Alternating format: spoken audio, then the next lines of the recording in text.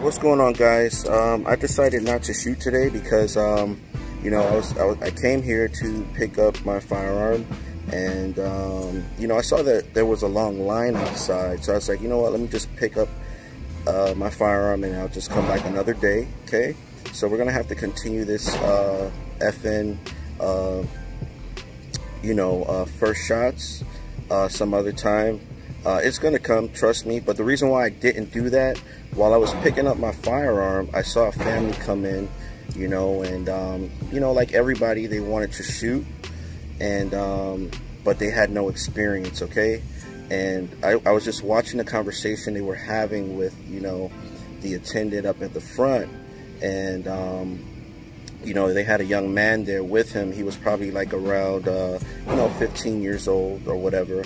And he said that he wasn't going to shoot because he didn't have anybody with him. He didn't want to shoot the firearm on his own. The person that was supposed to accompany him didn't show up. So it was supposed to be 4 people, only 3 people showed up. So I volunteered. I was like, you know, I could show him, I could be with him and help him learn how to shoot. And, you know, he had some experience when we got in there. He actually did well. I think that was his parents. We're gonna say that was his parents, or like aunt and uncle. All right. So I also went over there to the other lane to help them, just give them some pointers as well. I just volunteered. I didn't like what I was witnessing there, so I just had to volunteer and just help them out. And I encourage you guys too, like, you know, don't intrude. Just, you can ask, hey, you guys need help? Then you go ahead and you help those individuals. Okay, guys? So just be sure when you see something, you know, say something, volunteer. This is what's going to curb some of the accidents. We got a lot of new shooters coming to shoot, and they need help. All right, guys? So go ahead and volunteer your services and make sure that everybody is safe.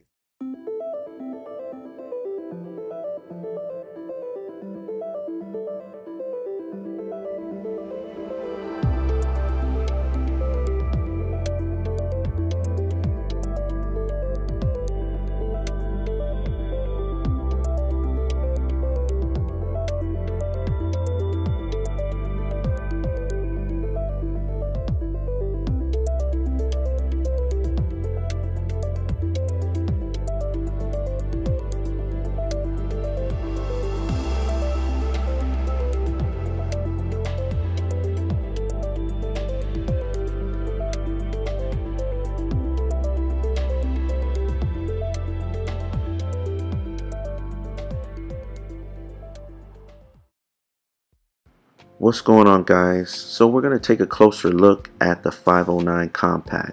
So right here you can see that it has co-witness sights, so they sit really high, and I think that's good because if your red dot should ever fail, you'll still be able to take those effective shots when you need it.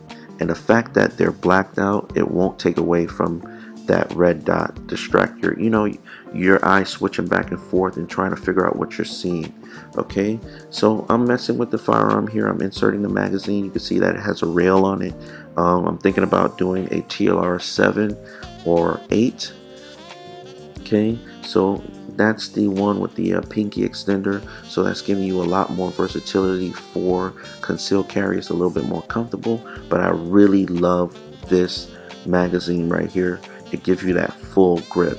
Okay, so talking about the grip, this is why I think they still call it a compact and not a subcompact. Okay, and more on the grip, that texture is amazing. This is what really turned me onto the pistol. And then also, I didn't think I was gonna like a firearm with no finger grooves, because I'm moving from the Gen 4 Glock 19 and it has finger grooves, but now with no finger grooves, I feel that it has a custom fit for me.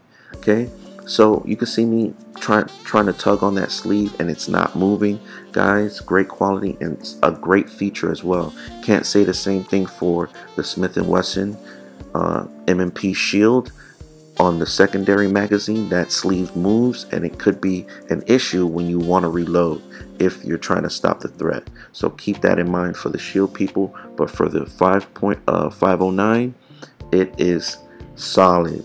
so that is not an issue, and I'm going to carry that one as my primary magazine in my firearm. Okay, so I'm just actioning the trigger and getting used to it. I feel those serrations on the side, very deep serrations, very easy to pull back on that slide. I'm definitely gonna let a few students try it out.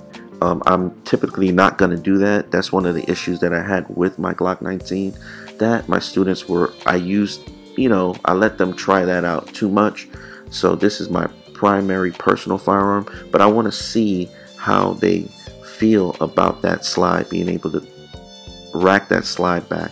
Okay, so you can see here, I have the plates in my hand, and it comes with multiple plates. So all your major manufacturers or companies that deal with red dots, you should be able to support. This kit right here would be able to support that. So you got versatility. So that in itself, the gun pays for itself. You don't have to switch your gun to be able to get a new red dot or whatever. I love that. So I'm just going through the different things that it come with.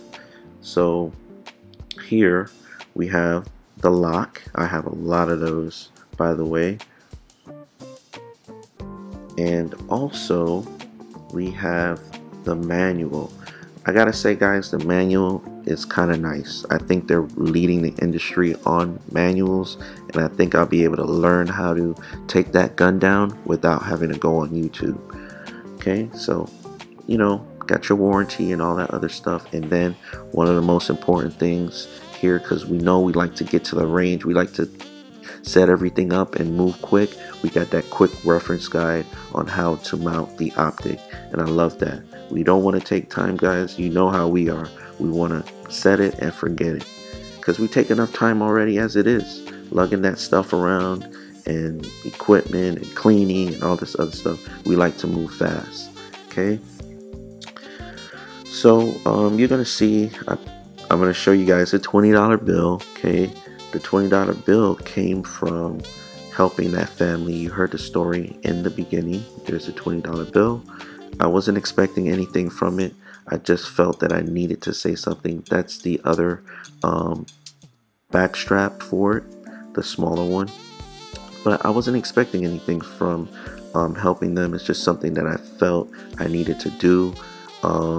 This is what we're supposed to do, and I'm glad I did it, guys. So on that note, it is a great firearm. I look forward to sharing my experience with you, my first mag. So remember, be hard to kill and never die.